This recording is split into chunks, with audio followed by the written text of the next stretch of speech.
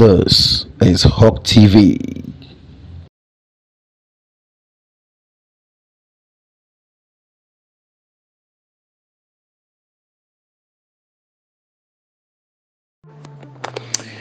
Hello, I am Kweku and I'm the host of The Classified. Our attention has been brought to or drawn to the supposed ongoing BBC Eye expose on TB Joshua of Nigeria 2 years after his demise. The attention drawn on us, however, is seeking to have our opinion over the BBC piece of supposed investigations into alleged rape cases, false doctrines, hypnotism, and many more. The Classified want to state categorically, and also for the purpose of those who are seeking our opinion because of our past record of an expose of the body of Christ in Ghana barely 3 years ago. I want to state for the record, we have taken on TB Joshua some time ago when he was alive on some Christian practices which does not conform to Christ-like. However, we cannot at this time seek to join hands with the BBC on this so-called expose, especially when our intelligence has uncovered a group of disgruntled worshippers together with some senior pastors of his church sought to break away from the church earlier before his demise. But the unsuccessful turnout of this orchestration caved in the BBC Eye together with some renowned men in the body of Christ in Nigeria to offer a helping hand to sing the leftover image of TB Joshua at the altar of crucifixion. This, may I say, is a similar test case of a leader and a founder of Resurrection Power Church, the late Anthony Kwadwo Boakye, in memory, if Ghanaians will recall. In a similar fashion, Anthony Kwadwo Boakye suffered when the church, the Resurrection Church, at a point broke into two, he handling one side and his wife, another group of men also in the church, handling one side. Another boggling question raised over this expose is the presence of Anas Aremeyaw Anas, an outsider looking in and urging foreign partners to crash down the soul of Africa. Folks, asemi amenemo abobobo so yi asemo a emu ehadwene yi eye nansen so obia edineni ehwe de ekoso social media ho a eye ebra the BBC World Service wo nkrabata ba ko friend the BBC Eye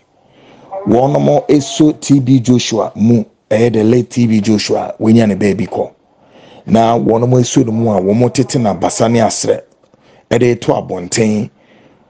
a wo mo describe the omo ye no say an expose of some practices such as false doctrine, hypnotism, any rape cases no many ade na no na nipa bi nso any ya baby didi nkomo omuni e be didi nkomo a wo mo pese omo gye yadwene efa the BBC for no ye no na no na me kire mo akire mo say sa BBC expose no na ma me nka no say senti nso a ama nipa bi nso be gye yadwene kire wo asem we hu no kire say be emfie mensa abi abesen kono led by Kweku and myself and you lead this expose ewo Ghana ha Ghana fu na bidi dasie se asofo bebre no wo oman mu ha wo mo ho ekekan ewo sa expose ya ye two din say the expose of the body of Christ ewo Ghana ha say asofo no bebre or how ene boneni samoni na omudi ewo ha no bebre ho da ho now nenu na me kire mo akire ni bebi say expose na ye no yentimi mfa ntoto the BBC for no no esan say so wo hwe say expose na ye wo Ghana ha no a de ye no to the extent say yenkasa na ye core grounds and ye core investigations no a yetimi uncover say osofo a wo ton apple ama obi osofo a wo ton handkerchief osofo a wo ton nsuo osofo a wo su obi nkofie na ne gas cylinder ne gas wo obenya gas de ane aduane no asofo amoton wine nim ne ade ade a ni na no mususu se Nyankopɔn tumi ewo mu ne ade ade no ni na no eye entro eye nada eye akohwisam enti yankasa ne yesi mu cheche ne ekoye sa investigation hu ni na hu kwan a won mo fa so mo ye sa anwome asofo ni bi krampo no ye ne se afi omutu bura ensuo anas wo mo mixe concoctions bi no ma ye ne se yesu moja ni na Ghana for ehue ekowie mu kram ye investigation nso no asofo ni bi wo mu nso a no mo ne enkrofo deda ye den ye nya evidences of saniem ni bia na trese ye ntimi mfa videos ni ntuganamum ye betumi aka ho asem na no na ma ekire mu amase ETF no se TB Joshua investigation was expose na BBC for you no mintimi en foaso esanse wo hwe de BBC for na ye no a akoye na ho se victims be supposed victims be na eka omasem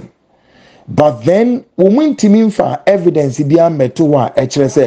se nipa na so ye repair no a kwan wesu ni na ayomu ensem bi a wo mo ekeka digo na BBC for akoye collection of sanime na omudi tuga na senumpo eye bibi to talk about her the every way memensa esomu a ebetimi aka ho asem ne kire se ansa na TB Joshua no ebe ka na ni egusu no na nipa bi wo asoro ni mu a meme from said this grand disgranted o asa nkrofo no yawde bi wo mu a enu nti no mo pese wo twe edom no dodo no a free asoro num ekote wo ho na eno de hunte bi bae ema sa hunte no pamno otwa no eno asan ekokote dai enum no no anche asofo akese bi nso wo Nigeria ho nso a wo mususu kakabo mu a wo mu ne sa disgranted fellows ni bi so kwai Siki Alliance se kwan bi aso no ense wo mu ye den wo mutu sa anamon emu a na TB Joshua odinya ne baby koi na eno no obi bibisa se die be ntina wono entimi amfa de omo be bana mfamba kosi se wo mu twema TB Joshua wenya ne baby kwa ansa na wo mutu sa esawe ewo papa ne so masen a chiremu wa ha se me kwakui amerane classified TB Joshua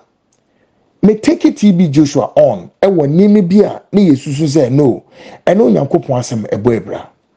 na eno no ye sad ne purely for TB Joshua no to know say sanioma no eno Nyankopon asem bo ebra na enye eno no say yensu ye ko join ni nipa bi say yemra na yenkogu na sorry no as it's being seek and as it's being sought by this group of disgranted worshippers omupeso omutu sa na mono a sa na mono tu na be ye omuden no afi sa ni pei akọ any BBC I for adjoining hands a wono mo edisanse ni egudwen enti nipa bebre na omahwe sa expose ya aye omadwene mo kesena say no a lot more now were expecting to have evidences of a neomanu a wo mo accuse TB Joshua more ostensibly bibi to say rape near there but ye hu video bi asa eno na me so me chi nipa say me kwaku mintimi mefoa the BBC for no ye no so say me no de me beye no nko eni the BBC for so ye no so enko wono mo na ekuta wo mo footages evidence bi na wo ho a wo mo na eso mo produce na no nkyere se obi aye expose wo ha na kyere se ese chinchina me kwa endorse obi so expose a eye similar to the year no every year me ne mo kase enipa ni bia ya asofo ni bia ye expose wo mo a me kase wono mo atie sinsuo ma wono mo eka wo ni mo asem e wa konuasa wo mo abre ebesi ebri ti se obi nim eye den kasa obi nim kasa o kasa na kire se amane ni ohawa sa expose no e de brand no enya asem ketwa obi nim betna social media ekeka nsempi edidi matem even a recent video crawl be kra no na chesa na wo pronounce say me man hweni a me de car benya accident car bebo me kumi ateteme nam enem ne ade video no ho Ghana fo nim obi nim na be kan za asemwe video no da internet no so a wo hye na tare red a wo hye ne che red no obi nim a pronounce negativity e de kire me folks. It is a wo hwe niam we bia de eye wo Ghana no untimi mfa ntoto de BBC for no ye no de san ha dwene bi mo sa expose ni mo nso eye bra afi nipa bi so bi say no owura Anas Aremi Anas so edien ena ono so obeye was I expose no na no obi say oya outsider wo hwem or jedien wo na die so nti na Aremi ya brano one amanonefo bebom na omaye omadwene say won beti omani esi